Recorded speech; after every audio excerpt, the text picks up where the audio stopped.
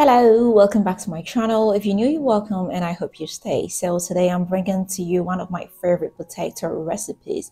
Now this is way better, healthier and more authentic than the regular French fries. Now if you love potatoes, keep watching this video. So as you can see, I've got 4 medium-sized potatoes over here. I've washed them clean and I will just go ahead and peel them. So I'll go ahead and cut them into pieces. They should be about 1.5 centimeters thick.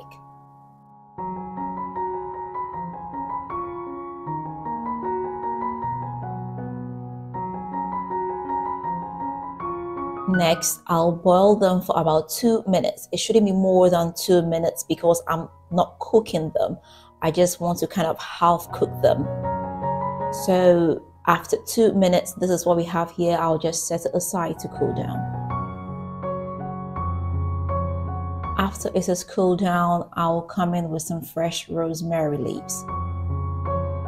And I'll come in with my favorite potato seasoning. Some olive oil. I'll give it a toss to help distribute it evenly. I must say I did not add any salt because the seasoning is full of salt, so you don't need that extra salt. I'll get a pan lined with a baking paper. Then I'll just pour the potatoes onto the baking paper.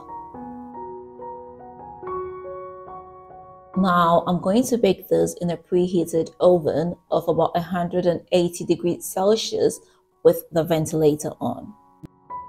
I'll bake this for about 30 minutes. So you're supposed to put this in the lower part of the oven.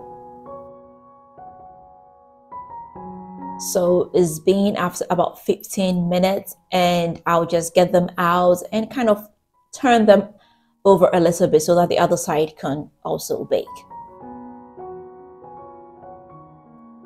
And here we are. It's been about 30 minutes and it is ready.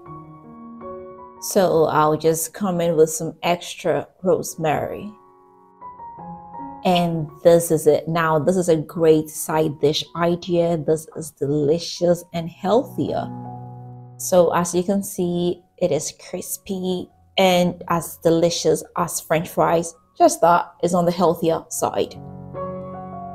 And here we are. I hope this did help you and I hope you are going to give this a try. If you do, let me know how it comes out for you. If you've not subscribed, please do not forget to hit the subscribe button. Don't forget to share this with family and friends and don't forget to leave me that big fat thumbs up. Until next time, I am going to see you again with another nice and interesting one. Bye.